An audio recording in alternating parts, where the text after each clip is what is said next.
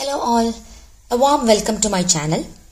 So today we'll be discussing on When Salihan Took on the Raj by P. Sainath. Reading from the Fringes le ആദ്യത്തെ മൊഡ്യൂളിലെ ആദ്യത്തെ chapter ആണ് When Salihan Took on the Raj. Raj എന്ന് വെച്ചിട്ടുണ്ടെങ്കിൽ it is a British sovereignty in India or end of the British rule.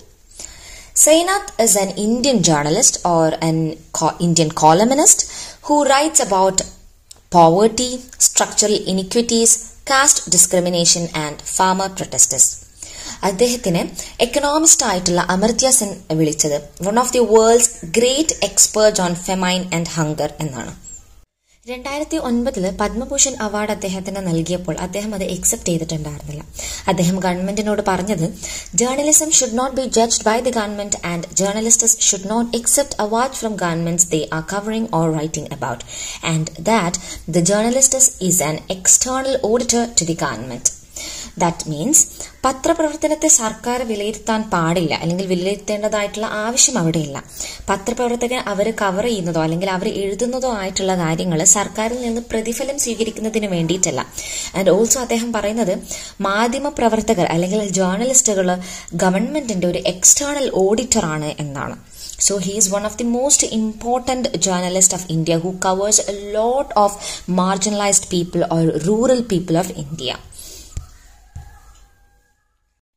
അതുപോലെ P സൈനാഥിന്റെ one of the important ബുക്കാണ് everybody loves A good trout എന്ന text. And also he's the founder of people's archive of rural India parry in 2014, ഒരു online platform ആണ് that focuses on social and economic inequality, rural affairs, poverty and the aftermath of globalization in India. According to him, this meant to serve as an archive and living journal of history of rural India. When Salihan Took on the Raj എന്ന ഈ ഒരു article publish ചെയ്തിട്ടുള്ളത് people's archive of rural India എന്ന വെബ്സൈറ്റിലാണ്. ദൈമതി ദേ സബർ എന്ന ഒഡീഷയിലെ ആദിവാസി സബർ ട്രൈബിലെ സാലിഹാനെ കുറിച്ചാണ് ഈ ഒരു ആർട്ടിക്കിളിൽ പറയുന്നത്. 1930 ബ്രിട്ടീഷുകാരുമായിട്ടുണ്ടായിട്ടുള്ള ഫ്രീഡം ഫൈറ്റിൽ അസാമാന്യമായിട്ടുള്ള ധൈര്യം കാണിച്ച സ്ത്രീയാണ് ദൈമതി ദേ സബർ. എന്നാൽ ഇന്ന് പുസ്തകങ്ങളിലോ മാധ്യമങ്ങളിലോ അനോണിമസ് ആയിട്ട് എന്ന് വെച്ചാൽ അജ്ഞാതനായിട്ട് തുടരുന്ന ഒരു വ്യക്തിയാണ് ദൈമതി ദേ സബർ. മാർജിനലൈസ് ചെയ്യപ്പെട്ടതിന്റെ പേരിൽ ഹിസ്റ്ററിയിലോ മറ്റോ ഇടം പിടിക്കാതെ വീരന്മാരുടെ ഒരു ചരിത്രമായിട്ട് നമുക്ക് ഈ ഒരു ആർട്ടിക്കിളിനെ നോക്കിക്കാണാവുന്നതാണ്. ഓക്കെ, ഇനി ഈ ആർട്ടിക്കിളിൽ എന്താണ് പറയുന്നത് നമുക്ക് നോക്കാം. ഈ ഒരു ആർട്ടിക്കിളിൽ പറയുന്നത് എന്താന്ന് വെച്ചിട്ടുണ്ടെങ്കിൽ ദൈമതി ദേ സബറും മറ്റ് സ്ത്രീകളും കൂടി ഒരു വില്ലേജിൽ ഫാമിൽ വർക്ക് ചെയ്യുന്ന സമയത്ത് ഒരു യങ്സ്റ്റർ ഓടി വന്നുകൊണ്ട് പറയാണ് they are attacking the village, they assaulted your father, they are torching our Holmes. ബ്രിട്ടീഷുകാർ വന്നിട്ടുണ്ട്, ബ്രിട്ടീഷുകാർ നമ്മുടെ വില്ലേജ് അറ്റാക്ക് ചെയ്യുന്നുണ്ട്, അതുപോലെ ദൈമതി ദേ സബറിന്റെ അച്ഛനെ അസോൾട്ട് ചെയ്യുന്നുണ്ട്, and also they are torturing our Holmes. അങ്ങനെ ദൈമതി ദേ സബറും മറ്റ് 40 സ്ത്രീകളും കൂടി എന്ത് ചെയ്യാണ്, ഈ അറ്റാക്ക് ചെയ്യുന്ന ഈ ഒരു സ്ഥലത്തേക്ക് ഓടിപ്പോവുകയാണ് ചെയ്യുന്നത്. ആ സമയത്ത് ദൈമതി ദേ സബറിന്റെ അച്ഛന് ബ്ലീഡ് ചെയ്തുകൊണ്ട് കാലിൽ ഒരു ബുള്ളറ്റ് കൊണ്ടിട്ട് ബ്ലീഡ് ചെയ്ത് കിടക്കുന്നതാണ് കാണുന്നത്. അങ്ങനെ ദൈമതി ദേ സബറും മറ്റ് 40 സ്ത്രീകളും കൂടിയിട്ട് അറ്റാക്ക് ചെയ്യാൻ വന്ന പോലീസ് ഓഫീസറിനെ തിരിച്ച് അറ്റാക്ക് ചെയ്യുകയാണ് ചെയ്തത്. അവരുടെ കയ്യിലുണ്ടായിരുന്ന ലാത്തി ഉപയോഗിച്ചിട്ടാണ് അവരെന്ത് ചെയ്യുന്നത്, ആ പോലീസ് ഓഫീസറിനെ അറ്റാക്ക് ചെയ്യുന്നത്. ആ ഒരു സമയത്ത് അവരുടെ കയ്യിൽ ലാത്തി സൂക്ഷിക്കുമായിരുന്നു.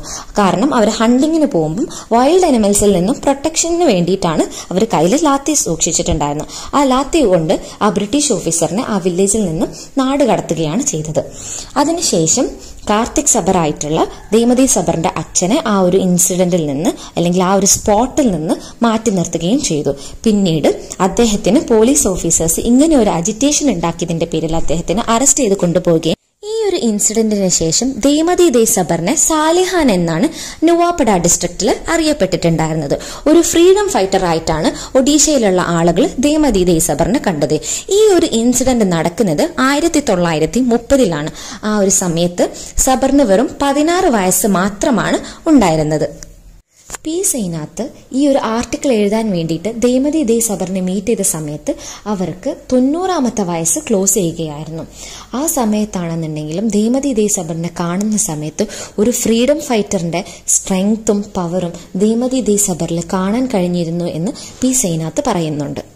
എന്നാൽ ഇന്ന് 90ാമത്തെ വയസ്സിൽ ദേമതി ദേ സബർ അട്ടർ പോവേർട്ടിയിലാണ് ബർഗ ഡിസ്ട്രിക്റ്റിൽ കഴിയുന്നത് എന്ന് പി സൈനാത്ത് പറയുന്നുണ്ട്. അവരുടെ കയ്യിൽ മൾട്ടി കളേർഡ് ആയിട്ടുള്ള ഒരു ഒഫീഷ്യൽ സർട്ടിഫിക്കറ്റ് ഉണ്ട്. ഇങ്ങനെ ഒരു ഫ്രീഡം ഫൈറ്റ് നടന്നതിന്റെ ഒരു ഒഫീഷ്യൽ സർട്ടിഫിക്കറ്റ് അവരുടെ കയ്യിലുണ്ട്. എന്നാൽ പോലും ആ ഒരു സർട്ടിഫിക്കറ്റിൽ ഇവര് സാലിഹാൻ തിരിച്ച് കൗണ്ടർ അറ്റാക്ക് ചെയ്തതിനെ കുറിച്ചിട്ടുള്ള ഇൻസിഡന്റോ കാര്യങ്ങളോ ഒന്നും പറയുന്നില്ല.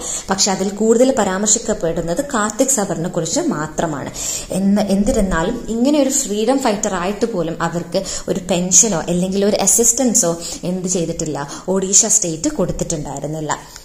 അതുപോലെ ഈ ഒരു ഇൻസിഡന്റ് പറയുന്നതിനിടയിൽ ദേമതി ദേ സബർ അവരുടെ സിസ്റ്ററിനെ കുറിച്ചും അതുപോലെ മറ്റു 2 ട്രൈബൽ സ്ത്രീകളെ കുറിച്ചും അവരുടെ ആൺമക്കളെ കുറിച്ചിട്ടും ആലോചിക്കുന്നുണ്ട്.